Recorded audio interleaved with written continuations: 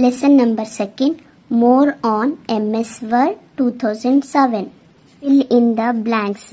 A header is printed on the top margin of the page. A footer is printed on the bottom margin of the page. A watermark is a picture or a text that appears grayed out behind document text. The column features lets you split the text into 2 or more columns. A style is a predefined combination of font style, color and size of text. Write true or false. You cannot remove header or a footer once applied to a document. False. We cannot add a picture in the header section of a document. False.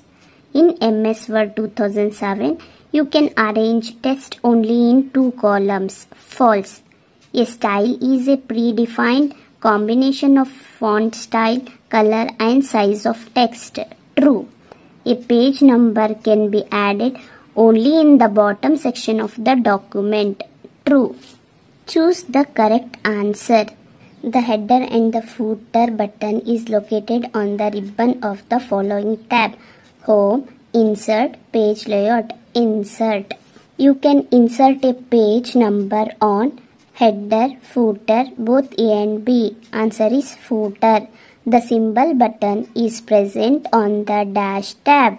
Home, View, Insert, Insert tab. The column features let you split the text into dash columns.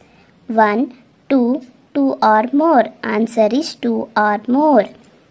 A style is predefined combination of font style, font size and color, both A and B. Answer is both A and B. Answer the following questions. What do you understand by header and footer? A header is text that is placed at the top of the page. A footer is placed at the bottom of the page.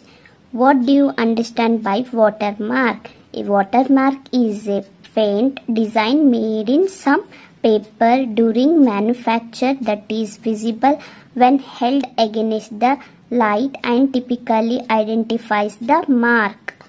What is the use of page numbering? Page numbering can help us to find information more easily. We can easily know in which page which specific parts of the document. What are columns? Why are they used in a document? State examples of some documents which use columns. A column is a set of data values of a particular type.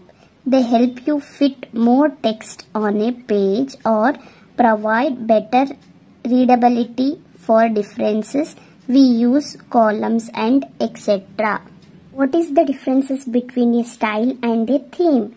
Style, it is a predefined combination of font style, color and size of the text that can be applied to selected text.